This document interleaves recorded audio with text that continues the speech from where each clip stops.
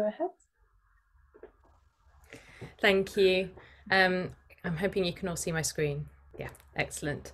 So thank you ever so much for inviting me to talk today. It's been fascinating already to see the links with other people's work, and I'm really looking forward to seeing all the other talks. I'm going to try, if I can, to draw out what I've already noticed about the links, but I think it'll be great to talk. I will be available for the discussion at 4. It'll be nice to go into that in some more detail. I'm Michelle Kendall. I'm a postdoc at the University of Warwick. I'm funded by the National Institute of Health Research in the Health Protection Research Unit in Genomics and Enabling Data, where I look at the impacts of interventions on outbreaks. And I have an honorary contract with NHS Test and Trace for looking specifically at the impacts of the app. So a very brief history then of the app from my point of view, at least.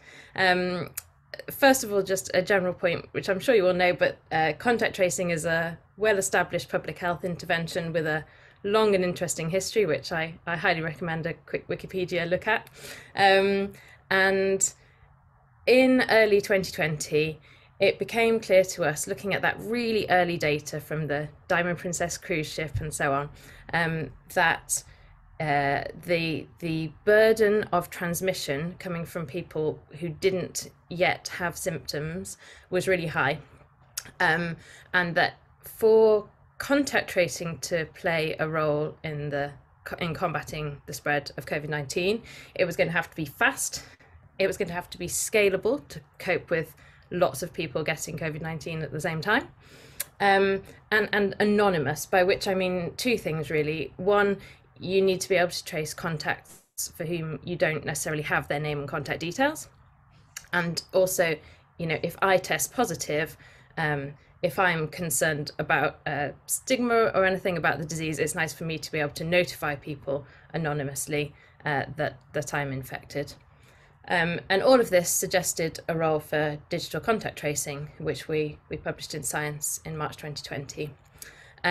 From there, pretty much straight away, the NHS Covid-19 app went into development, and I joined a team of independent scientific advisors, where we were then in the early stages answering questions like, should the contact tracing be triggered by people's symptoms or by a positive test result? Should you look simply at first generation contacts or second generation contacts? Those sort of questions. And as time has gone on, it's been adapting to all the ways in which the epidemic has changed. So the app was first trialled on the Isle of Wight in May of 2020, and we published a preliminary analysis of its impact there. It was difficult to tease apart the specific impact of the app from it was a launch of the whole test and trace service on the Isle of Wight. It went really well, but the extent to which it was the app versus the positive advertising campaign or the availability of testing is hard to tease apart. The app then became available to everyone in England and Wales from the 24th of September 2020. And an analysis which we published in Nature in early 2021 looked at the impact of the app in the autumn-winter of 2020 and estimated that the app averted between 300,000 and 600,000 cases against a background of 1.9 million actual recorded cases. I appreciate that's quite a wide range, and I'll come back to that and how we estimated that later. Okay. Before I go on in much more detail, I just want to make really clear sort of how I see the role of the contact tracing app. Some of this might seem really obvious, but I find that if I don't make all of this clear, we can run up against some misconceptions. So bear with me. I'm just going to try and explain. We've got a whole toolkit of public health interventions available to us. That toolkit has varied over time. Obviously, we didn't have vaccines to begin with. We do now. They're incredible. The public perception of each intervention can have a massive effect on how useful it is. And in particular, if you think about all the negative press surrounding the app in July of this year, when it was all about the pingdemic, we saw a real drop in the effectiveness of the app because of that negative press. So it really varies over time according to how people feel about it. Then the actual relative impacts of these things vary over time. So Ellen alluded to this just now, of how when you've got harsh lockdown restrictions and people aren't having many contacts, then there's not such a need for contact tracing. It doesn't add as much. Whereas when you've got a lot of freedom of movement, contact tracing actually adds quite a bit more. And you can look at any of those examples really and see how they sort of interact. The impacts also vary across all sorts of things. We see different levels of app uptake in different parts of the countries and across demographics. In fact, the app isn't available to people under the age of 16, and certainly in September, October of this year, a high proportion of cases were amongst under 16-year-olds. So obviously the app doesn't have as much opportunity to work. There's also a real interdependence between these interventions. So what primarily springs to mind is contact tracing is certainly how we've got it set up here, is that it's triggered by testing. And so if you aren't getting the positive tests being registered, then it can't do so much. And conversely, if there's a lot of testing, so you're surge testing in a particular area, then there's a lot more opportunity for contact tracing to do its job. And then that the success or failure of one can lead to sort of less or more dependence on another. So I think perhaps the most obvious example of this is that since vaccine rollout, we haven't had to go back to another really harsh lockdown. And so when you're estimating the impact of vaccines, you want to be able to estimate the sort of counterfactual situation which would have happened without them. And that's really hard to do. So I'm aware I'm making lots of excuses, but it is hard to estimate the individual impact of any one of these. But the way I see it is that they all sort of chip away at the reproduction number R, some much more than others, and in a very time and situationally dependent way. Okay, so my final excuse really is that it's hard to assess the impact of the app because it's privacy preserving by design. So this was one of the core things that was decided early on, was that in order to drive high uptake, people needed to have confidence that it wasn't tracking the location, it wasn't tracking personal details. And one of the things which it would help us if it did track, but I understand why it doesn't, is that you can see the number of positive tests on a certain day and the number of notifications on a certain day, but you can't link up who potentially infected whom. Nevertheless, from the autumn-winter data, we were able to estimate how many cases the app averted, and we did that in two different ways. So the first method, a modelling method, essentially looks at the number of notifications per day, looks at what proportion of those notified were likely to be infected, and from there tries to work out how many cases were both sort of averted immediately, and then because chains of transmission were broken, how many people weren't infected then during those 3 months.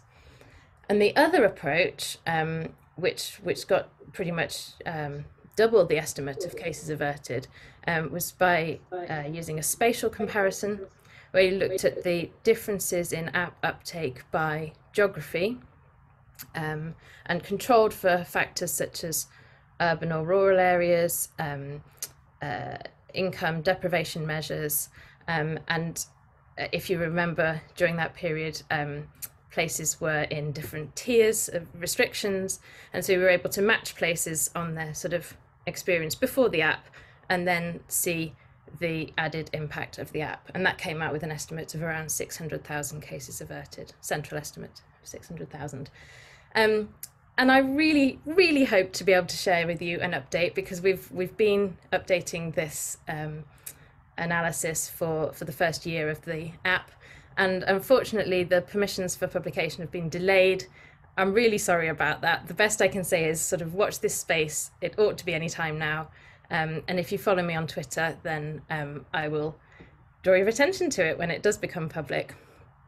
So I am somewhat limited in what I can say today, but I hope I can make it interesting for you. So the epidemiological impacts. Sorry, the sun's really shining on my screen. I'm struggling. So the app has impacts in various different ways. There are some indirect effects, which are things to do with like being able to order tests more easily, more quickly. That helps with identifying cases and kicking off the contact tracing. It allows access to information and all the different policy changes. There must be behavioural effects. I would love to be able to talk to any of you who could give me some insights on how you could quantify these. But things like, I've got a family wedding in 10 days, maybe I'll have fewer social contacts in the 10 days leading up to it in order to make it less likely that I get pinged. That's how I would think. I suspect many people would think, I'll turn the app off for the 10 days before I go to the wedding so I don't get pinged. And I would love to know how people preemptively change their behaviour because they know they've got the app, or turn it off. And there's a really interesting network effect of the app, which is that it can quarantine people who aren't infected, but because of the up to 10 days they isolate, they actually then avoid being infected because the virus was actually circulating in their close contact network. And that essentially, the app alert just told them, if you're prepared to isolate for a few days, now's a really good time to do it, and you avoid being infected altogether. So those are some indirect effects, which we have a go at estimating. But for today, I'm going to mainly focus on the direct impact, which is the people who are infected, who are notified, and they self-isolate because of that notification, before realising another way, by which I mean before they lateral flowed or they got symptoms or for some other reason self-isolated. So that's the sort of specific and direct impact of the app. There are also broader effects. So I think, as I mentioned earlier, for each case averted, you can imagine a transmission chain in the counterfactual scenario is broken, and the onward effects of that. And as I say, the higher the app's specific impact, the less reliance will be needed on other sort of less desirable tools from the toolkit. In the extreme, avoiding lockdowns would be an incredible impact, but extremely hard to measure. And finally, which I'll touch on just at the end, the app has been really useful for real-time surveillance data, which is a slightly different epidemiological impact. So the direct effect of the app then. Essentially, the direct effect is proportional to the number of people who are being notified per positive test registered through the app. And that's affected by sort of the sensitivity of the app and also national contact rates, the proportion of those who are notified who are infected, the average fractional reduction in infectiousness upon being notified, which is a very wordy way of saying, do people actually change their behaviour at all when they're notified? Do they self-isolate but they've still got a lot of household contacts, or are they able to completely self-isolate? Or now that the advice has changed, do they go seek a test and follow the advice? And finally, the fraction of the infectious period where the notification arrives. So ideally, so somebody gets infected and they start to become infectious, you would like the notification to arrive in good time before they've become particularly infectious and before they would have realised another way that they were infectious. So a quick summary then from some publicly available data of behaviours this year and how the app's been working. So these are available on a dashboard here, using data from the public app stats, which are here.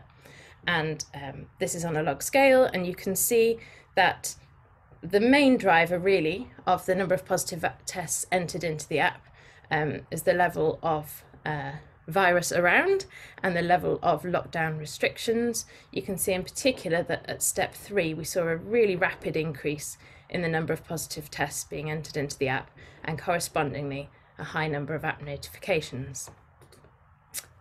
Here we have the number of notifications per index case. It's really clear here that that absolutely increased very significantly straight after step 3 reopening, and was in fact on its way down at the point when the negative press about the pandemic came around, but that's just because there were so many positive cases around at that time. I think it's interesting to compare the app to the contact tracing advisory service, the sort of more traditional contact tracing, and just see how over time the relative impact and relevance of each varies. In particular, you can see that during April, May, as the Delta variant was emerging, there was enhanced contact tracing through the CTAS service, which was identifying more contacts per index case. Whereas in June, July, when things really ramped up, particularly during the Euros, then the app was able to keep up with the increased contact rates and notify more people. And around now, they're basically neck and neck. You can also see the number of positive tests registered through the app as a proportion of national cases. And this reached a high of around 50% of all national cases were going through the app in sort of June, July. That really started to decrease after the negative press about the pandemic, and decreased really rapidly a few weeks ago when a change was made to how the messaging came out when you were told that you were positive and given a code to register your positive test through the app. A change was made there and we saw an overnight drop. It has now been reinstated and we're seeing things recovering again. As I mentioned before, the app is actually only available to individuals aged 16 or over. So if we change the denominator of that measure to cases amongst the over 16s, we see that at its height, it was actually over 60% of all eligible tests were going through the app. And the drop that we experienced after the change in messaging was really significant.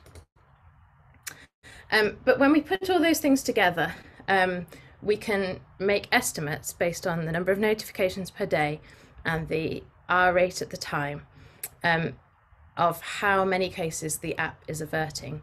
So again, I'm having to revert to publicly available data, I'm afraid here. This is from a blog post from the 2nd of August, where we were estimating the cumulative effect of cases averted during the Delta wave. And it, as you would expect, massively depends on how well you think people adhere to the guidance of self-isolation. There are ONS studies putting it between 60 and 80%, but we're not entirely sure how representative they are.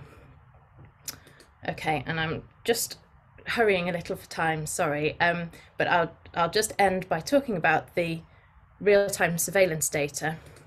So putting together all the information we get through the app, it is real time, essentially. The data packets are coming through from people's phones all the time and there's not much delay on them. And we're able, from the information we get from the app, to make an estimate of the R number specifically amongst app users before they test positive. And that gives us an idea of national sort of contact rates and how the virus is spreading. And it works as a sort of leading indicator on the national R rate.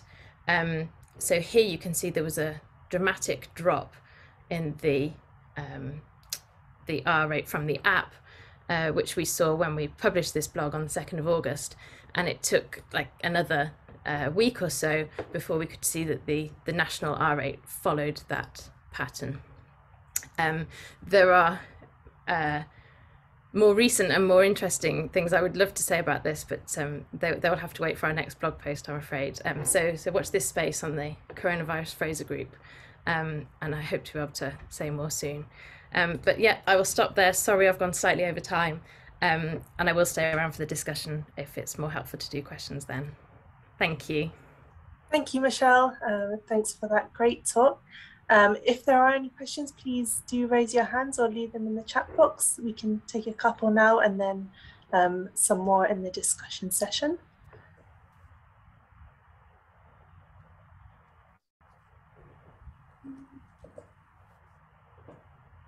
Yeah, I can't see any hands raised. I'll wait a little bit to see if any, oh, there we go. Okay, Ed, please do speak.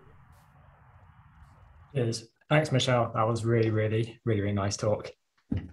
So again, this might be perhaps a broader level point, but so I guess you'll talk about basically having like this package of interventions and the fact that so the behavioral response is a complex high dimensional thing, and actually so intervention space is also this very high dimensional thing as well. So I suppose broader level point is, do we have the frameworks that can try and unpack this intertwined nature of, or one intervention could impact the behavior towards another?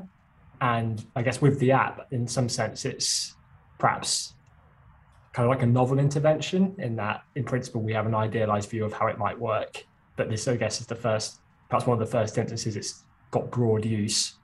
And so perhaps the general point is, I guess, is there any way to preempt what the behaviors might be towards these kind of new on-stream interventions? But I guess, yeah. Yeah, good question. So at the same time, in sort of March, April 2020, others in the Fraser group at Oxford, where I was at the time, were developing the OpenABM simulator to precisely to simulate the impact of interventions to try to get at that sort of question. So I think there are things you can do, sort of looking on short timescales, perhaps.